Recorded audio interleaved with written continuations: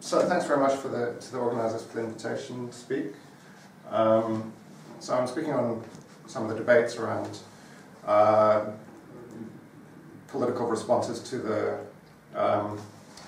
prospect of climate breakdown, and I'm going to kick off with a few points about climate change. They're the sort of scientific stuff.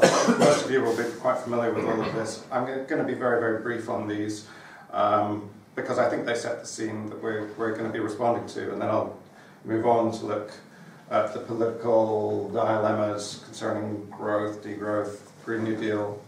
So start with a couple of graphs. These graphs show you carbon dioxide and temperature going back 500,000 years or something. They're from ice core samples taken in the coldest point on the planet, which, well, I grew up in Fife. I used to think it was Fife, but it's actually Vostok in the Antarctic. And you see from these graphs charting CO2 and temperature, average temperature estimates over the hundreds of thousands of years. Firstly, they're highly volatile. Secondly, they vary together. This is very well-known stuff. A bit less obvious, if you look at the end, is that the Holocene, the last 11,000 years or so, is extraordinarily benign in terms of the temperature that that human beings have been enjoying over the last 11,000 years. It's been a blessed 11,000 years compared to what went before, and definitely compared to what's going to come next, because you'll notice that the year zero for these graphs is actually 1950, so they give you an impression of temperature and CO2 volatility from 420,000 years ago to 1950. What do you think happens next? Well, when I first wrote this part of the talk about 5-6 years ago or something, I just drew a little line on my laptop to see how high it was gonna go. The CO2 indicator, and at that point in time it went up to 400. We're a few years on from that now, so it's 409, I think, is the latest. It's soaring upward very, very rapidly indeed, and so this is going to obviously pull the global temperature up enormously. This is where we are at the moment, and so we're heading in this direction towards a hothouse Earth scenario, barreling in that direction. Although there's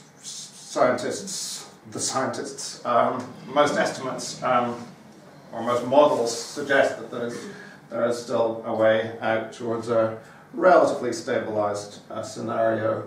Can I be very dumb and ask what Holocene is?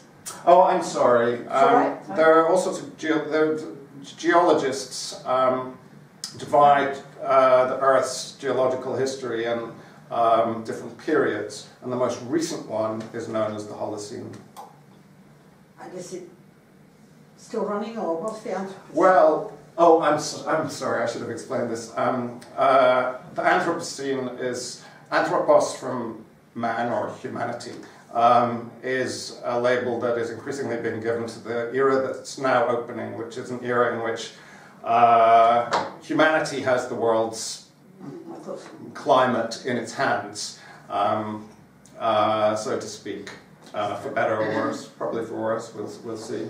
And there's a debate about whether it's better to call it the Anthropocene or the Capitalocene, after the system that is driving this rapid emissions increase. But yeah, that's the they're the geological terms. So this could be, well, this looks to be, these are the sorts of scenarios up ahead.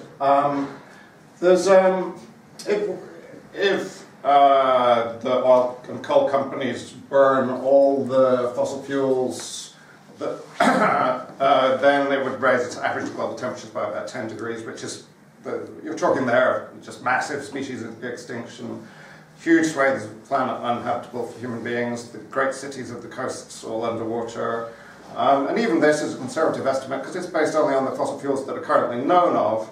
And it also, and remember there's unpredictability built into all of this because there are feedback mechanisms with the Earth's cryosphere, the ice on glaciers and the poles all melting and so reducing,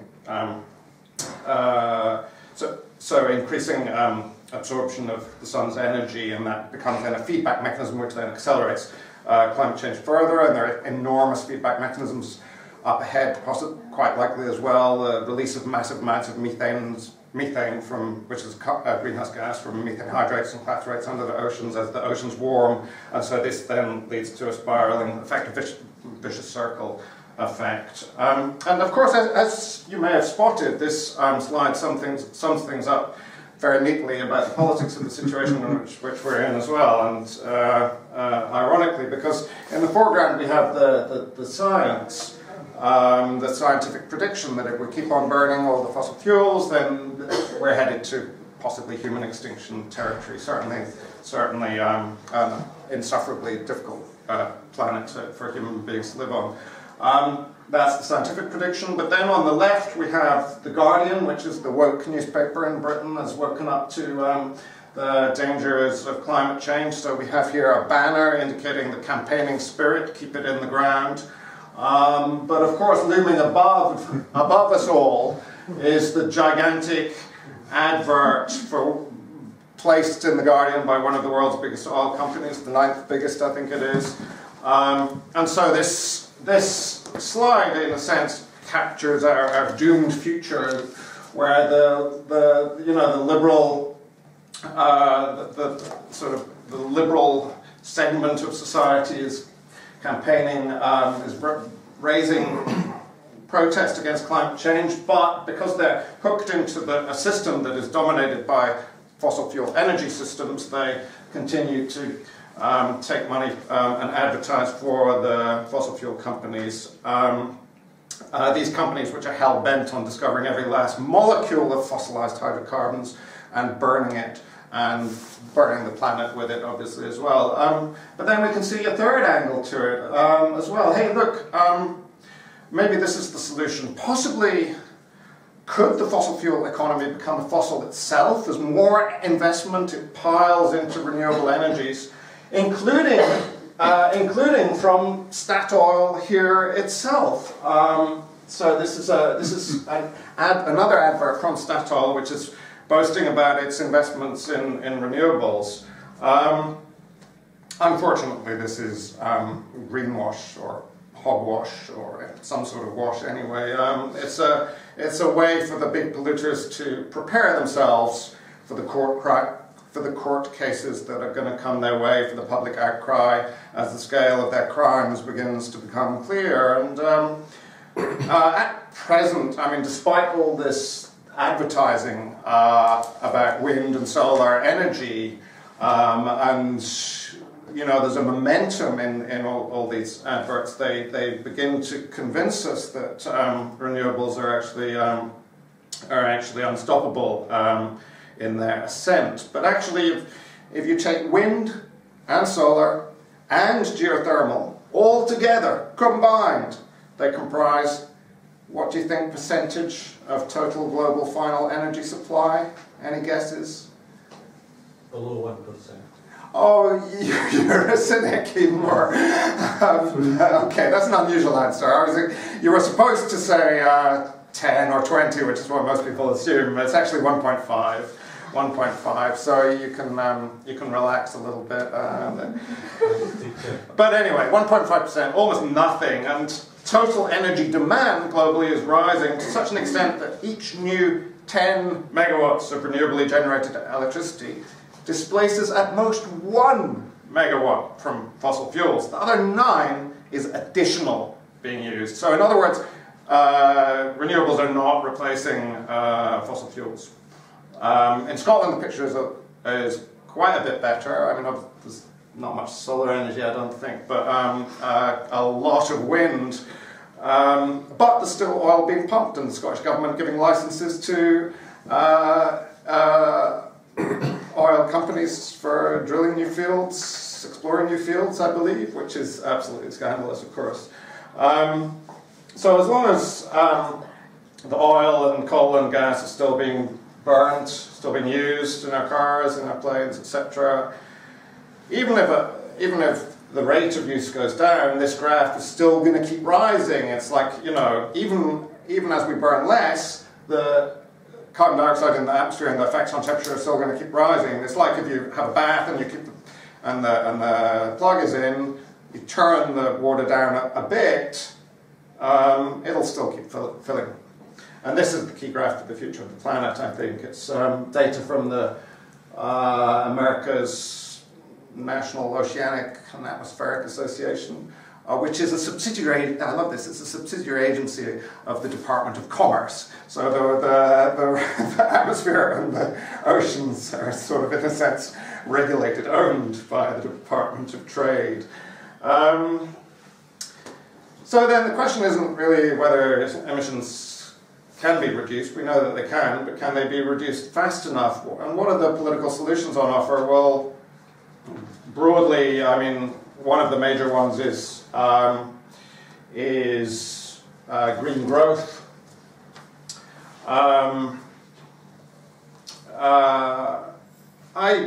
did some research on this about 12, 14 years ago and looked at the strategies of British corporations, and they were all committed to growing their corporations but becoming greener, and the strategies they used were basically using more agrofuels or biofuels, which have huge downsides and can be made the cause of major emissions rises. So that's not really a very helpful one.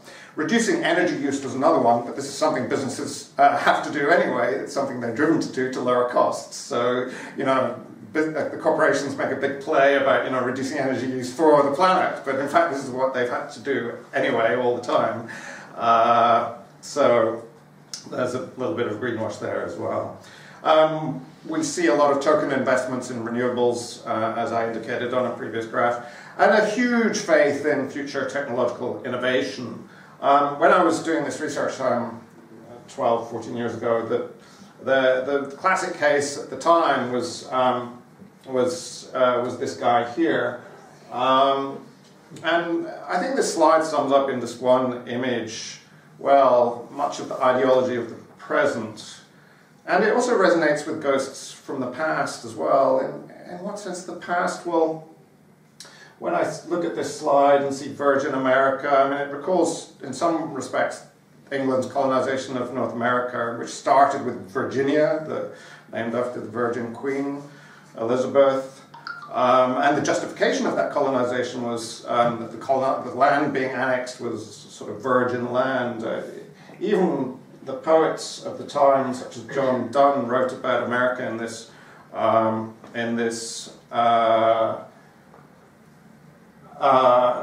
exactly this way, that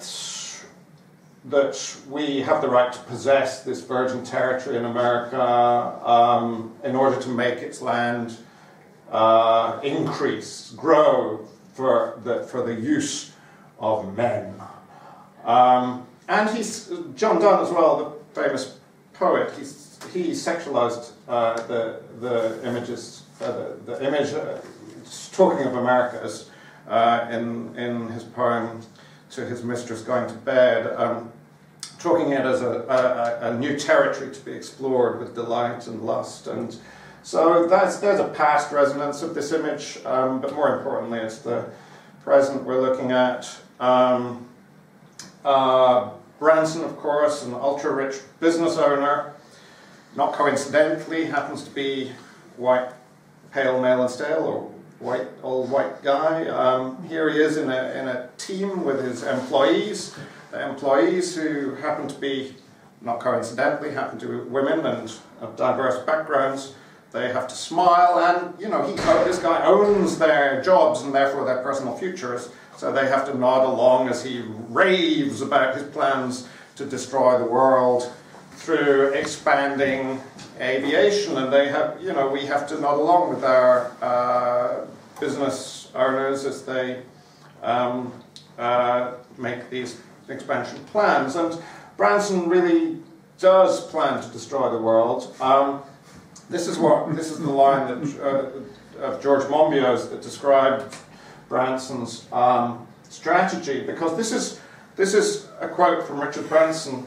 I can hear people saying, if carbon dioxide emissions are the problem, why doesn't Branson just stop his planes from flying? But if we stopped, we'd leave a gap that somebody who might have no sense of responsibility at all would fill.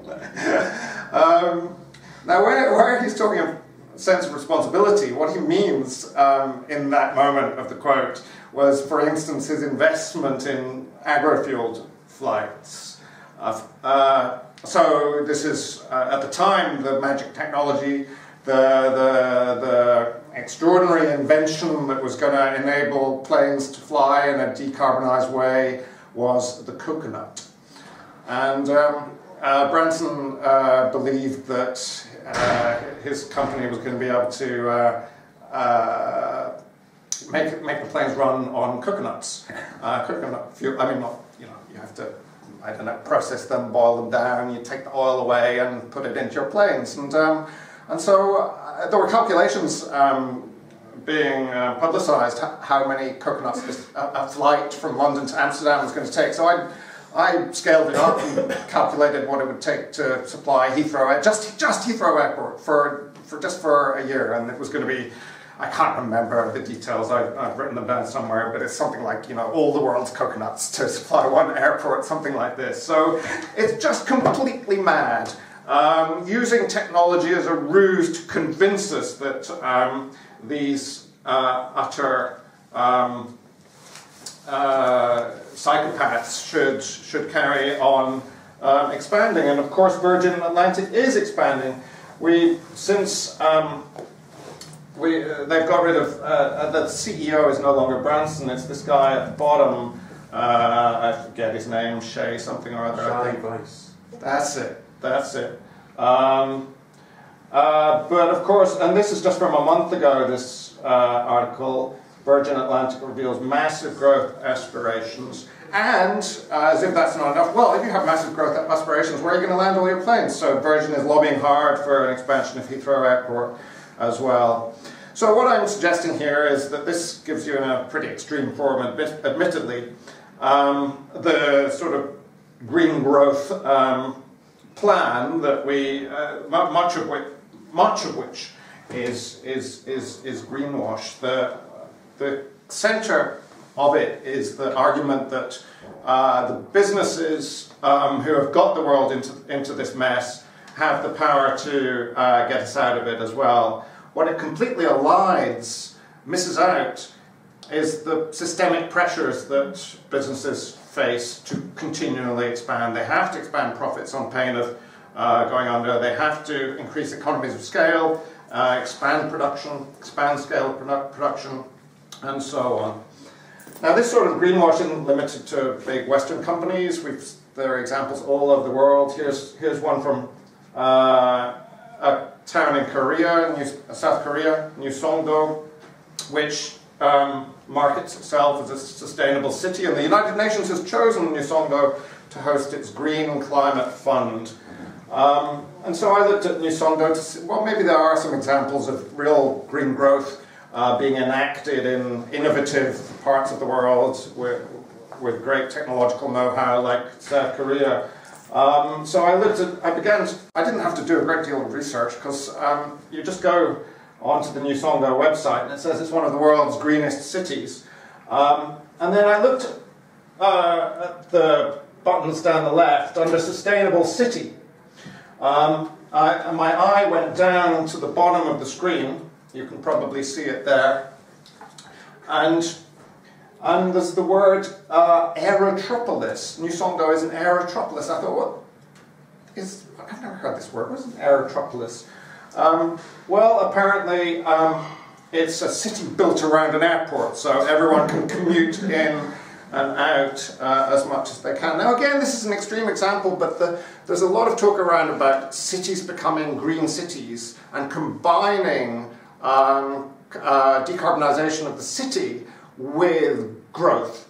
And one really quite, in some respects, actually quite admirable example is Copenhagen. It's one that you read a lot about in The Guardian, for example, which is 100% behind these sorts of claims.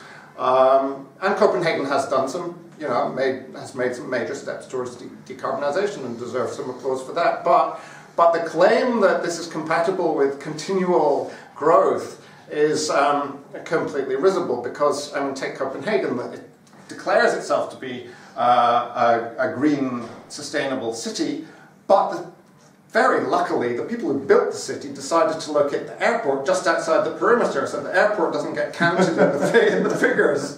And neither do all the goods coming in to feed the growing demand, because as GDP grows, and demand for goods grows. Those goods don't get counted either. So by these ruses, you can pretend an awful lot about green growth that actually isn't. Contains an awful lot of greenwash. And just very briefly, another classic example is I went to Gatwick Airport and was stunned to see these signs all over the place. Gatwick Airport is plastered with these declarations that Gatwick Airport is carbon neutral. I thought maybe the planes here fly by magic somehow. But of course, no. The airport defines itself only as the airport itself, and not as the planes that land there or take off. And so long as the airport then buys its electricity from power companies, and so again, this is just one of many examples where you really can't trust any of this at all. As soon as you look at any of it, as soon as you scratch the green surface, it just flakes off. So obviously our trust can't be placed in the corporate sector. It's no surprise their solutions are largely greenwash, despite some impressive initiatives here and there. Their imperative is to raise shareholder value, and that's a habitable planet isn't factored into shareholder value. So no matter how responsible you are as a CEO, or as you see yourself in Francis' case, your actions are determined by profitability, by the ability to use workers cheaply and use natural resources cheaply to generate surplus revenues. And you're under continuous competitive pressure to reinvest. And that pressure forces you to exploit workers and to exploit nature, because both of those are costs to the business. So capitalism in this sense is a system that's entirely future blind. It can and it will sabotage its own conditions of possibility in its drive to accumulate. Here's a quote on this from a Dutch astronomer, I think he was, and communist of the early 20th century, Anton Pannekoek. He puts the point quite well. Natural resources in this system are nothing but gold. Nature is here to serve capital, not to serve humanity, to serve the appetite for gold. And so this pushes businesses to rely on fossil fuels, for they are quite cheap, and vast infrastructures above all have been built around them. So what are the alternatives then? Well, the one that's got a real head of steam at the moment is the Green New Deal, which refers actually to lots of different types of initiatives. It's a big tent, the Green New Deal. Most impressive, a big step forward was taken in this regard at the Labour Party conference just last month, I think it was, where 128 constituency Labour Party branches backed a very radical Green New Deal motion. It was by far the most popular motion on the conference floor, and many unions backed it as well. The Fire Brigades Union, the communication workers. It was radical enough that it advanced a decarbonisation of the British economy target by 2030, acceptance of climate refugees. It called for the rich to be soaked. It was all in all a very inspiring moment, I think, and the fact that it came about was, I think it was surely in part because of the pressure from the streets, from the school strikers, from Extinction Rebellion, and so on. And it has given a glimpse of some of the kinds of possibilities of policies that are needed to be implemented very rapidly. There was also a commitment to nationalising the fossil fuel industries, which doesn't guarantee that the oil taps are switched off, but is a first step to being able to shut them down. But also it was a motion generally geared towards increase, towards investments, and so the part of the motion that called for an end to airport expansion was nixed by a couple of the big unions, the GMB backed by Unite, which isn't to say that there isn't a great deal of debate within those unions, there is, but the leadership are very conservative on this point. And up to a point, of course, the emphasis on growth is understandable because a transition to a carbon-free economy worldwide is going to be a massive, comprehensive transition in all spheres of life, housing, energy, work, transport, and so on. It's going to mean colossal investments. Now, there will be room for improving the quality of everyone's life even as emissions plummet. The world could be sustainably fed and clothed and housed several times over. But how would a Green New Deal affect the overall materials energy envelope?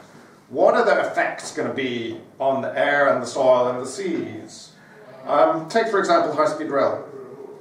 I think, you know, certainly rail track should be expanded around this country and around the world. And in many ways, high-speed rail is an attractive proposal and a rational one, but I think we need to look at these things in some details. For example, if you look at the United States, where the Green New Dealers there are advocating high-speed rail to connect up all the major cities of America. Let's say that's the cities over the size of New Orleans. That's about 50 cities in the States. Add up all the links between them. Whatever connections you draw, whatever the network topology, it's going to be an awful lot of track. And look, if you extend that to the rest of the world, everybody deserves prosperity at the level of the United States. So the people in Salvador need to get rapidly to events in Manaus, the Muscovite to Omsk, and so on, repeated around the world. Well, where are you going to extract all the materials required for this colossal construction project? Can you do it without burning the planet to a crisp? Maybe you can. But you could reach a stage where so much cement has been manufactured for these projects and so much iron ore dug up for them that the recent breakneck expansion of materials use in, for example, China might look like, in comparison, an after-dinner burp. After coal, oil and gas, concrete is the greatest source of greenhouse gas emissions. And even for the planned 100 miles of high-speed track in England, from London to Birmingham or whatever, it's going to take 20 million tons of concrete. And if you produce 1 ton of concrete, it's the same tonnage of carbon dioxide. Gareth, could we just pause just to... Sure. Anyway, I'm speaking too fast anyway, so pause is probably a good thing.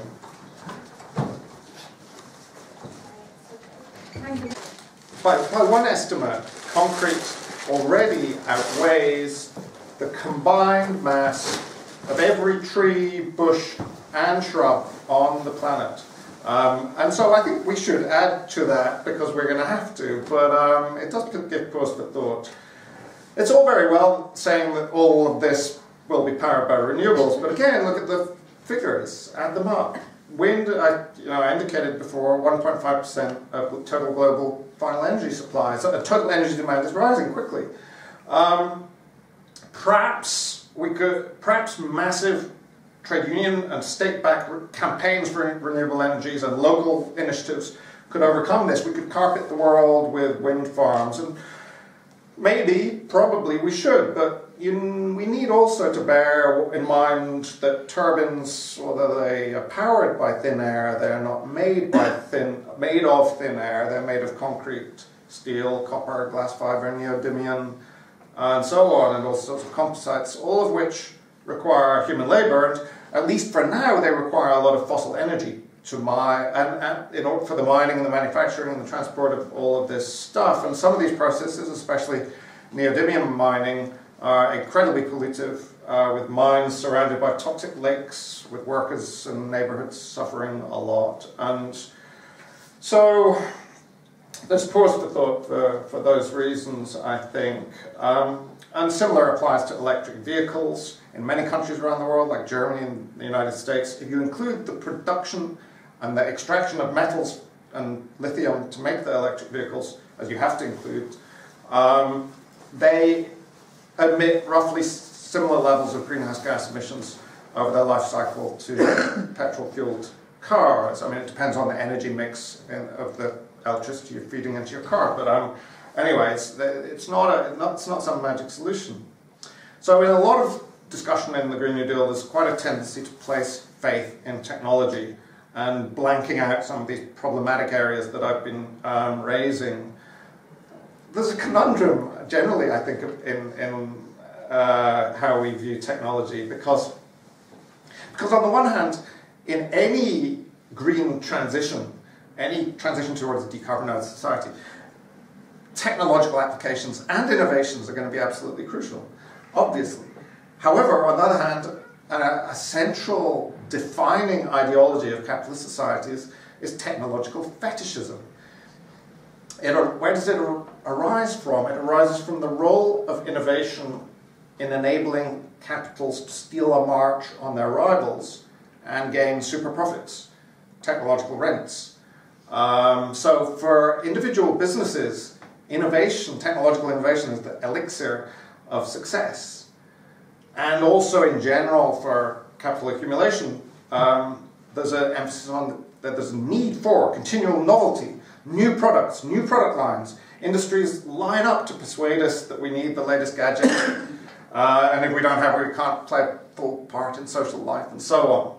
So here's the puzzle. When is the green enthusiasm for technology simply a manifestation of technological fetishism? Is the electric car, the enthusiasm for the electric car, is it a necessary element in any green revolution? Or is it just another case of, developing new product lines so that we have to junk our existing models, purchase new ones, to keep the wheels of accumulation spinning faster and faster, and then someone will invent an electric car that's a bit more efficient, so we have to get rid of the ones that we have to get the new one, and so on. Which is it?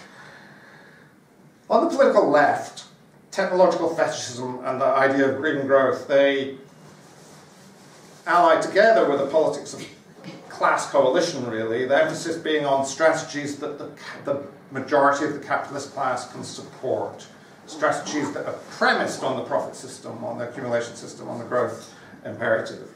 So is then degrowth the alternative? Well, it's much more of a minority strand as compared to the Green New Deal idea. The Green New Deal covers a lot of political spectrum, but if it has a dominant complexion, it's social democratic.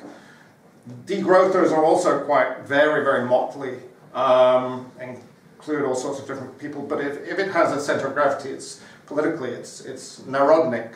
That's the narodniks were the Russian student movement who were committed to a sort of ideology of ascetic self-sacrifice and geared to rural society and the peasant. Anyway, Green New Deal and degrowth are assumed to be antithetical projects, and I think they're not. Or put it in more precisely, I should be more precise. The main body of each movement is by definition antithetical. Most Green New Dealers are pro-growth, for green growth, and degrowthers are against growth. But at their left flanks, I can see a real convergence there, because degrowth isn't simply a politics of less, as the accusation sometimes is flung at them. It's a little bit pat, perhaps, to say that it's a politics of less is more. So in the degrowth society, there'd be a smaller overall materials energy envelope with very differentiated contents. For the rich, much, much less. For the billions who lack the basics of decent human life, sanitation, clean water, better housing, good food, excellent public transport, and so on. For the global north, there would be no SUVs, hardly any flying, less energy use, less beef, but more self-governed time, cleaner air, better public transport, less hierarchy, and so on. But all of this requires major transformations in energy and housing and infrastructures and mobility. And many degrowthers, they campaign for a large-scale expansion of renewable energy, of public transport, passive houses for all, these energy-efficient houses, all of which require large-scale construction programs. And many degrowthers are very committed to strong unions because one of their major demands is for a shorter working week, and you need strong unions to push that through. So I think you can see the prospect for an anti-capitalist movements that integrate those, the left of the Green New Dealers and the left, the more anti-capitalist degrowthers. If that were to happen, it would have to, I think, set as a real forceful target measures to achieve the ending of absolute poverty, the ending of relative poverty, which is absolutely possible politically. In a world of crass, gaping inequality, any climate policy that doesn't look to bring about social equality will be dead on arrival. I'll come to an end on this. I've been speaking a bit too long. So degrowthers also call for a reproductive economy of care, understood as care between humans, but also humans and the non-human environment. And in so doing, they resemble those on the far left of the Green New Deal. For instance, there are those in the United States who are arguing for a climate-stable socialism that's oriented toward sustaining and improving human life, I'm quoting, as well as the lives of other species, with an emphasis on green-collar jobs and pink-collar jobs, so in the environmental and care work industries. Elisa Battistoni is one thinker advancing these sorts of proposals, Titi Bhattacharya as well. So the point then of struggling for campaigning for a radical Green New Deal, one that's quite close to the radical end of the degrowthers, I think, would then be that fossil fuels are rapidly wound down and replaced with renewable energy, but not in order that the air and the wind and the sun are all harnessed again to the process of capital accumulation and economic growth. The point has to be very different, to reimagine and redesign society, re-engineer society, including how we work, including social reproduction, redesign, recraft society around purposes of care and need for human beings and for the planet that holds us. That's a quote from Titi's article in Jacobin magazine. I'll leave it there. I mean, I've been speaking too long, so we need time for discussion.